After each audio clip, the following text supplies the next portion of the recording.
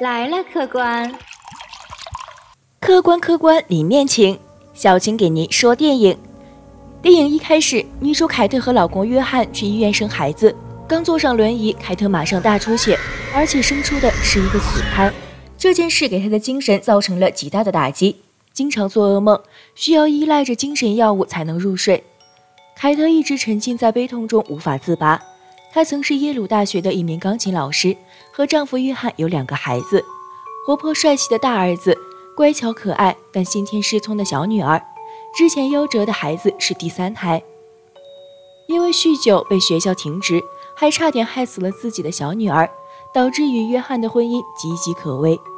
约翰一直希望凯特能从失去孩子的阴影中走出来，俩人便商量去孤儿院领养一个孩子。周末，夫妻俩来到孤儿院，修女热情地迎接了2人。此时的2楼好像有一双眼睛在窥视着他俩。修女带着凯特参观，孤儿院里的孩子都很活泼，有着属于他们这个年龄的快乐。约翰去上厕所时，忽听到有人在唱歌，好奇的他循着声音找去，推开门后看到一个端庄文静的小萝莉，她边唱歌边画画。凯特上来找约翰的时候，看到小萝莉正在给约翰讲画里的故事。虽是初次见面，凯特也很喜欢这个优雅的小萝莉。院长告诉他们，小萝莉是俄罗斯人，之前收养她的一家人死于火灾，小萝莉正好不在家，逃过一劫。小萝莉聪明伶俐，有着超出年龄的成熟，在脖子和手腕上总是戴着丝带，举止大方得体，像个小公举。简单了解了小萝莉的身世后，夫妻2人就把小萝莉接回了家里。奶奶和小女儿都很喜欢新成员的加入，唯独大儿子不太喜欢她。大儿子觉得小萝莉的穿着很奇怪，更重要的是她的到来夺走了大人们的注意力。晚上，凯特和约翰正在研究生命的起源，小萝莉带着妹妹一起找爸爸妈妈睡觉，然后强行入被窝。小萝莉第1天上学就被同学嘲笑，小萝莉并没有说话，而是给了对方一个“你给老娘等着”的眼神。而这位同学显然没有理解这个眼神。在小萝莉捡散落的圣经时，这位同学不但嘲笑她带了个狗项圈，还伸手去拉，小萝莉却发狂一般尖叫了起来。其他同学纷纷投来惊讶的眼光。放学回到家，凯特教她弹钢琴，还告诉她在学校受欺负可以告诉我。为了帮小萝莉尽快融入，凯特拿出家庭相册给她看。这时小萝莉问凯特杰西卡是谁。凯特带小萝莉来到花园，告诉她这是她的第3个孩子，可惜夭折了。凯特把杰西卡的骨灰埋在这里，当这些花开的时候，就好像杰西卡一直陪着自己。听到这里，小萝莉仿佛感同身受一般，哭着说：“你真是个伟大的妈妈。”凯特听到这里，仿佛找到了知音。晚上，凯特和约翰说，小萝莉今天对他敞开心扉了。聊着聊着，凯特禁不住约翰的要求，2人在厨房开始了广播体操。正在2人激情难耐的时候，被窗外的小萝莉看到了。第2天，凯特找小萝莉谈话说，这是大人之间表达爱的方式。小萝莉一脸淡定地说，我理解，不就是fuck吗？人之常情。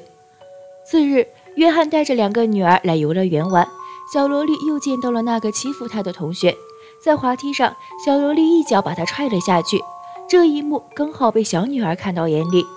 回到家后，面对父母的质问，小萝莉一口咬定是同学自己滑倒的，小女儿也用手语比划是同学自己滑倒的，事情就这样过去了。这天，孤儿院的修女突然到访，她告诉约翰和凯特，小萝莉可能有问题。通过调查后发现，每次出现恐怖的暴力事件，她都在场。修女让夫妻俩对小萝莉盯紧点，表示自己回去后会调查清楚。这些话全部被躲在旁边的小萝莉听到了，于是找到小女儿骗她说，外面来了个坏女人要把我带走，你能帮帮我吗？天真的小女儿深信不疑，还帮她偷到了书屋的钥匙。小萝莉带着小女儿来到一个桥边，这是修女回去的必经之路。等到修女的车开过来时，把小女儿推了出去。修女惊慌失措下撞到树上，连忙停下车查看。这时小萝莉却突然出现在背后，用榔头击杀死了她。随后又逼迫小女儿帮她一起把尸体运到桥下。杀完人，小萝莉把凶器和沾满血的衣服藏在树屋里。他们从树屋里出去的时候，恰巧被大儿子看到。晚上，小萝莉拿着刀来到大儿子房间威胁他，告诉他不要乱说话，不然就把你变成太监。大儿子当场就被吓尿了。第2天，凯特和约翰带着小萝莉去看心理医生。被表象蒙蔽的智障医生夸小萝莉乖巧又懂事，只是以前的痛苦经历令她缺乏安全感，还责怪凯特不是一个合格的母亲。就连约翰也不相信凯特。晚上回到家，警察找到他们，告诉他们在附近发现了修女的尸体。了解了一些情况后，警察就离开了。凯特也开始怀疑小萝莉，他找来各种资料证明小萝莉有问题，可是约翰依旧相信小萝莉就是个单纯的孩子。而此时的小萝莉在房间里黑着灯，表情阴森，不停地开关着紫外线灯。随着灯光的一亮一灭，墙上的画面也在不停地变换。第二天，小萝莉把杰西卡的玫瑰摘下来送给凯特，看到这些玫瑰，凯特顿时就崩溃了，和小萝莉撕扯了起来。这时凯特的智障老公依然相信小萝莉不是故意的，小萝莉假装很受伤的跑开了。为了继续挑拨夫妻俩的关系，小萝莉还残忍地把自己的胳膊弄骨折，成功获得大猪蹄子约翰的关心。凯特被赶出卧室，面对这一切，凯特伤心欲绝，买了2瓶酒，打算借酒消愁。但是理智最终占据上风，又把酒倒掉了。第二天，凯特送孩子们上学时，小萝莉趁他不注意，偷偷把车挂成空档，而此时小女儿还在车里面。还好坡底是个雪堆，小女儿安然无恙。但约翰和心理医生都认为是凯特喝酒才发生事故。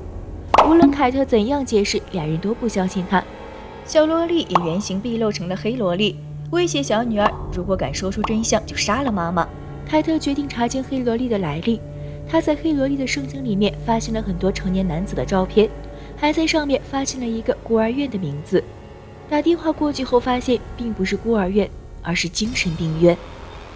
他把黑萝莉的照片发了过去，让他们看看有没有线索。这时大儿子来到小木屋，想要找出证据揭露黑萝莉的真面目，但是黑萝莉却放了把火，把大儿子困在了里面。大儿子使出9牛2虎之力逃了出来，却不幸从树上掉下来，昏迷不醒。黑萝莉捡起一块石头准备杀人灭口，被小女儿及时阻止。这时凯特也及时赶到，把大儿子送到了医院。黑萝莉依然不死心，偷偷来到病房，准备用枕头闷死大儿子。凯特这下彻底爆发了，他来到小萝莉面前，一巴掌打了过去。医生看他情绪激动，给他打了一针镇静剂，让他留院观察。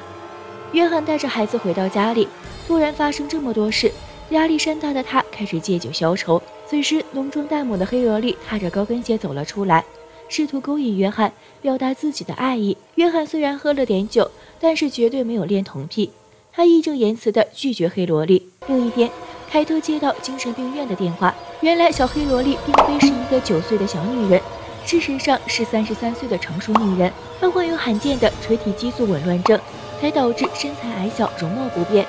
而且黑萝莉有严重的暴力倾向，她脖子和手腕上的丝带是遮挡在精神病院时的勒痕。目前已知的已经杀害了7个人，之前也是色诱养父不成就杀了他全家。凯特知道真相后，一边给约翰打电话，一边疯狂地往回赶。约翰也在黑萝莉的房间里看到了一个个杀人的惊悚涂鸦，以及不堪入目的人体艺术。这时，黑萝莉突然将电闸切断，趁黑暗之际在背后捅了约翰一刀。黑萝莉一刀一刀地刺向约翰，约翰终于因为自己的愚蠢命丧黄泉。在楼上的小女儿目睹了这一切，黑萝莉取出保险柜的手枪去追杀小女儿。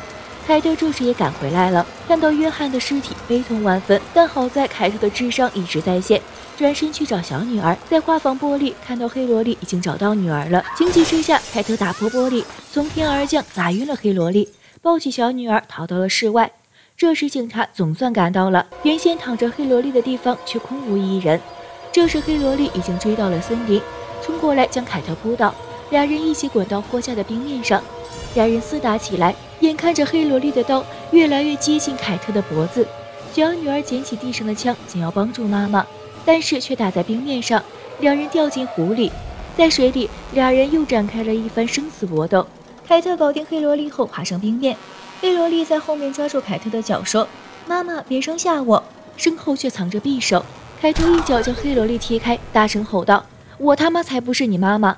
给故事画上了一个完美的句号。其实电影还有另一个结局，醒来的黑萝莉并没有去树林里追杀凯特，而是回到了楼上，重新把自己伪装成一个9岁的小女孩，之后从容地向警察介绍 ：“Hello, I am Esther。”提着裙摆缓缓下楼，就如同刚见到凯特的家人时一如的优雅。片中的小萝莉文静的外表下，隐藏的是一个个阴险变态的诡计，让你想发飙又找不到任何破绽。愚蠢的丈夫，束手无策的妻子，能力有限的小孩，看得只让人咬牙切齿。从头到尾，小萝莉就像一个手腕老辣的统治者。之前在孤儿院2楼窥特凯特的也是她，到最后谜局好像一下被揭开。扮演小萝莉的女孩伊丽贝拉，演技让人不得不称赞。她用与其年龄极度反差的演技，出色地诠释了这个深不可测的小恶魔。好啦，小青放映社又打烊了，喜欢小青的客官还请点击订阅哦。如果你有什么想说的，也欢迎评论和小青互动，我们不见不散哈，拜拜。